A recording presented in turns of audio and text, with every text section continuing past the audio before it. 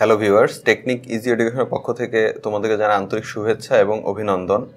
আজকে আমরা অ্যাসিড ক্ষারক সমতা এই অধ্যায় নিয়ে আলোচনা করব কিন্তু এই অধ্যায়ের একটা বিশেষ বিষয় নিয়ে আলোচনা করব, সেটা হচ্ছে আয়ন পরীক্ষা। তো আয়ন পরীক্ষা যদিও আমাদের বইয়ের মধ্যে ওইভাবে সরাসরি নাই, কিন্তু পরীক্ষায় আয়ন পরীক্ষা আসে, খুব বেশি আসে। তো যার কারণে অনেক স্টুডেন্ট রিকোয়েস্ট করছে আমাকে যে আয়ন পরীক্ষা নিয়ে একটা পর্ব করার জন্য। তো এই জন্য আমরা এই পর্বে কিছু আয়ন পরীক্ষা দেখাবো। তো প্রথমেই আমরা দেখাবো হচ্ছে ক্যালসিয়াম আয়ন পরীক্ষা। তো আসো।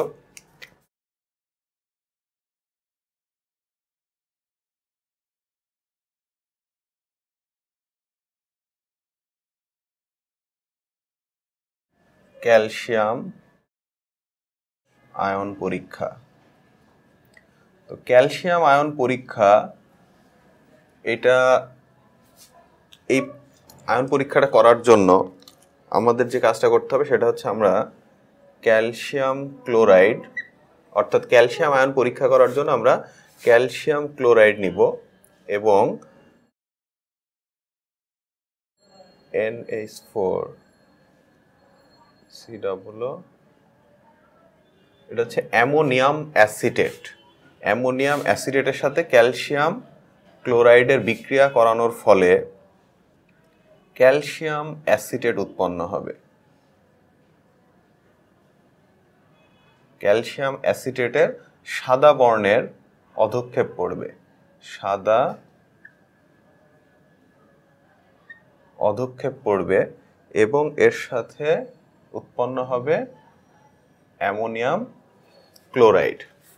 সো এখানে যে বিক্রিয়াটা দেওয়া আছে দেখো, এটা হচ্ছে ক্যালসিয়াম আয়নের পরীক্ষা। তো আমরা ফার্স্টে লিখবো ক্যালসিয়াম আয়ন পরীক্ষা, দেন এই বিক্রিয়াটা লিখবো। তো এই বিক্রিয়াটাতে আমরা কি কি যৌগ নিলাম? CaCl2 মানে ক্যালসিয়াম ক্লোরাইড। এখানে যে যৌগটা দেখতে পাচ্ছ এটা হচ্ছে অ্যামোনিয়াম অ্যাসিটেট। এখানে যে যৌগটা উৎপন্ন হয়েছে বিক্রিয়ার ফলে সেটা হচ্ছে ক্যালসিয়াম অ্যাসিটেট এবং অ্যামোনিয়াম ক্লোরাইড। তাহলে এইখানে জাস্ট বিক্রিয়ায় যে ঘটনাটা ঘটলো সেই কথাটাই আমাদেরকে এখানে লিখতে হবে, যে ক্যালসিয়াম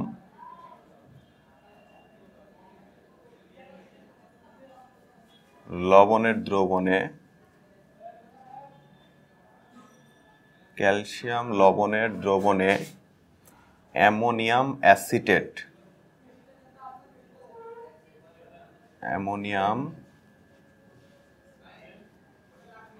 অ্যামোনিয়াম অ্যাসিটেট দ্রবণ যোগ করলে, অ্যামোনিয়াম অ্যাসিটেট দ্রবণ যোগ করলে ক্যালসিয়াম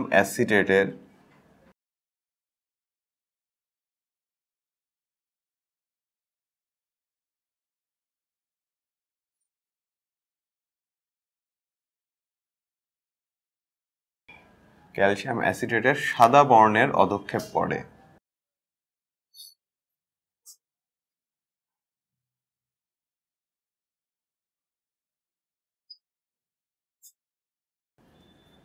ক্যালসিয়াম অ্যাসিটেটের সাদা বর্ণের অধক্ষেপ পড়ে,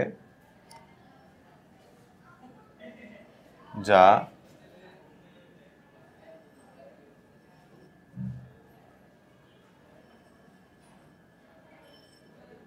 ইথানোয়িক অ্যাসিডে দ্রবণীয়, কিন্তু খনিজ অ্যাসিডে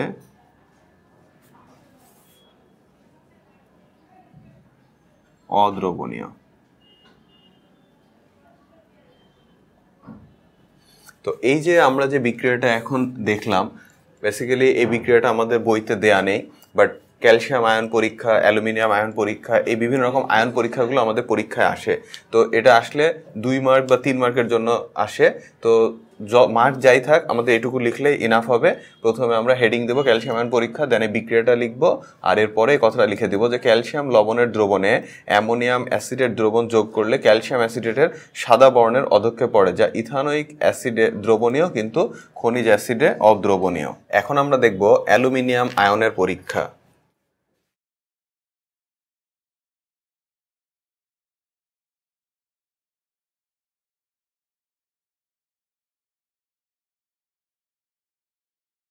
অ্যালুমিনিয়াম আয়ন পরীক্ষা। অ্যালুমিনিয়াম আয়ন এটা পরীক্ষা করার জন্য আমাদের যে কাজটা করতে হবে সেটা হচ্ছে যে আগে একটা অ্যালুমিনিয়াম লবণ নিতে হবে। অ্যালুমিনিয়াম লবণ হিসেবে আমরা নিব হচ্ছে অ্যালুমিনিয়াম ক্লোরাইড।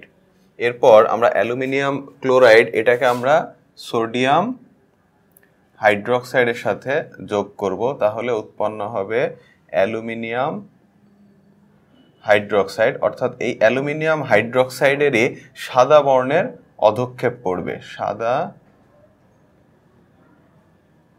অধক্ষেপ পড়বে এবং অ্যালুমিনিয়াম হাইড্রোক্সাইডের সাথে উৎপন্ন হবে সোডিয়াম ক্লোরাইড। এই যে অ্যালুমিনিয়াম হাইড্রোক্সাইড উৎপন্ন হবে, এই অ্যালুমিনিয়াম হাইড্রোক্সাইড এটার সাথে যদি আমি আরো অতিরিক্ত পরিমাণে সোডিয়াম হাইড্রোক্সাইড যোগ করি,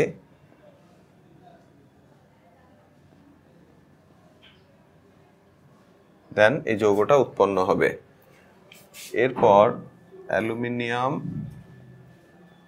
হাইড্রোক্সাইড এটাকে যদি আমি HCl এর সাথে যোগ করি, তাহলে উৎপন্ন হবে অ্যালুমিনিয়াম ক্লোরাইড প্লাস পানি। সো এখানে তোমরা দেখতেই পাচ্ছ যে অ্যালুমিনিয়াম আয়নের যে পরীক্ষা, বেসিক্যালি এই অ্যালুমিনিয়াম আয়ন পরীক্ষার জন্য আমাদেরকে এই তিনটা রিয়াকশন দিতে হবে, 1 2 3, এই তিনটা রিয়াকশন দিতে হবে। এবং এখানে আমাদের যে কথাগুলো লিখতে হবে সেটা হচ্ছে যে অ্যালুমিনিয়াম লবণের দ্রবণে অ্যালুমিনিয়াম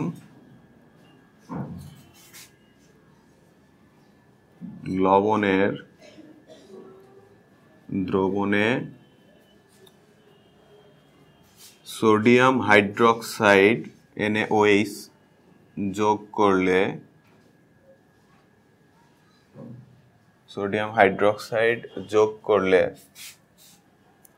অ্যালুমিনিয়াম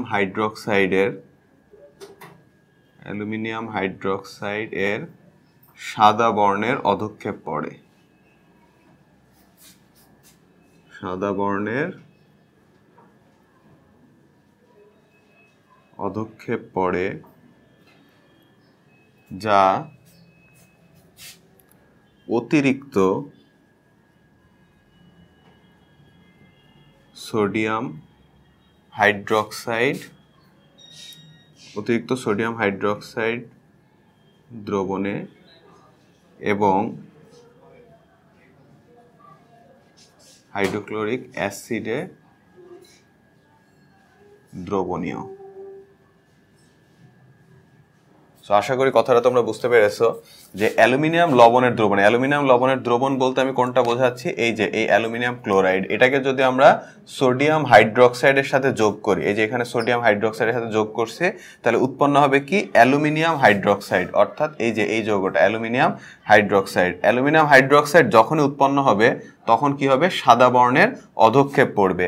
এই সাদা বর্ণের যে অধক্ষেপ পড়তেছে বেসিক্যালি এটাই হচ্ছে অ্যালুমিনিয়াম আয়ন পরীক্ষায় সাদা অধক্ষেপ দেখে আমরা বুঝবো কি যে এখানে অ্যালুমিনিয়াম আয়ন উপস্থিত আছে। এই সাদা বর্ণে অধক্ষেপ পড়ে যা অতিরিক্ত সোডিয়াম হাইড্রোক্সাইড দ্রবণে এবং হাইড্রোক্লোরিক অ্যাসিডে দ্রবণীয়। অর্থাৎ এর সাথে যদি আমি আরো অতিরিক্ত পরিমাণে যেই অ্যালুমিনিয়াম হাইড্রোক্সাইডের যে অধক্ষেপ পড়লো এটার মধ্যে যদি আরো অতিরিক্ত পরিমাণে সোডিয়াম হাইড্রোক্সাইড যোগ করি অথবা HCl অর্থাৎ হাইড্রোক্লোরিক অ্যাসিড যোগ করি, তাহলে এটা কি হবে, ওটার সাথে বিক্রিয়া করে নতুন যৌগ উৎপন্ন করবে, অর্থাৎ ওই দ্রবণে সেটা দ্রবণীয় হবে। তো এটাই ছিল হচ্ছে অ্যালুমিনিয়াম আয়নের পরীক্ষা। এখন আমরা দেখব জিঙ্ক আয়নের পরীক্ষা।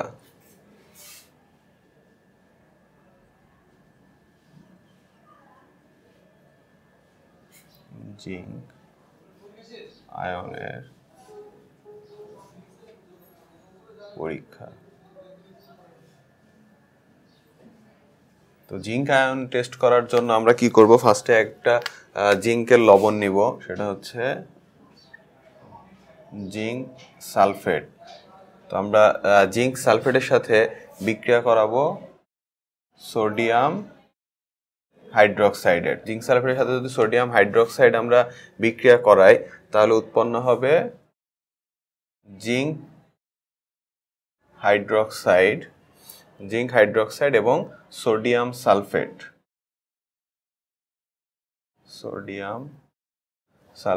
তো এখানে জিঙ্ক হাইড্রোক্সাইডের অধক্ষেপ পড়বে সাদা বর্ণের অধক্ষেপ,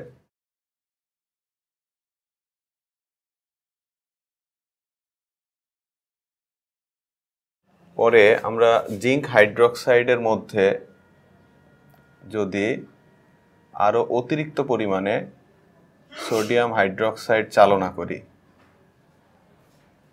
তাহলে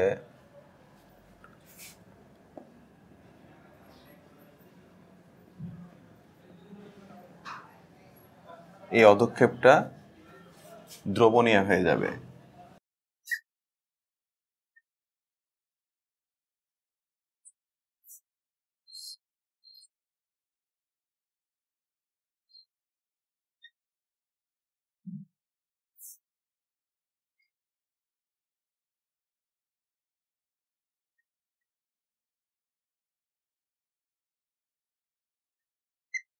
আচ্ছা, এখন আমরা একটু লক্ষ্য করি, সেটা হচ্ছে যে জিঙ্ক সালফেট এই দ্রবণের মধ্যে যদি আমরা সোডিয়াম হাইড্রোক্সাইড যোগ করি তাহলে জিঙ্ক হাইড্রোক্সাইডের সাদা বর্ণের অধক্ষেপ পড়বে।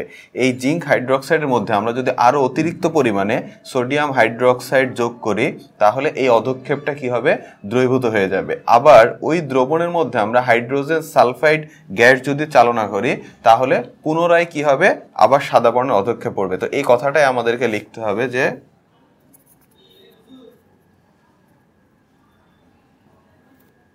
জিঙ্ক লবণের দ্রবণে সোডিয়াম হাইড্রোক্সাইড যোগ করলে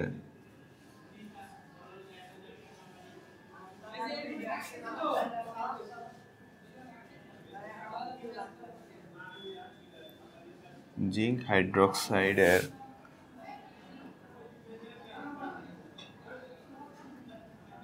সাদা বর্ণের অধক্ষেপ পড়বে। উক্ত দ্রবণে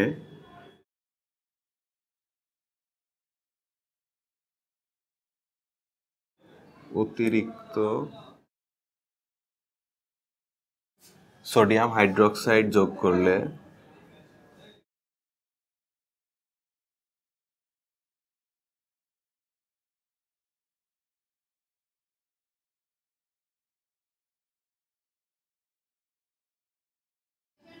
অধক্ষেপটি দ্রবীভূত হবে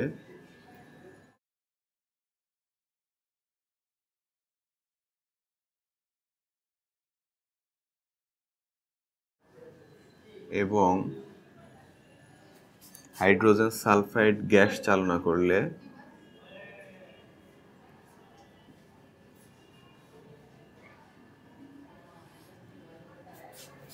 পুনরায় সাদা বর্ণের অধক্ষেপ পড়বে।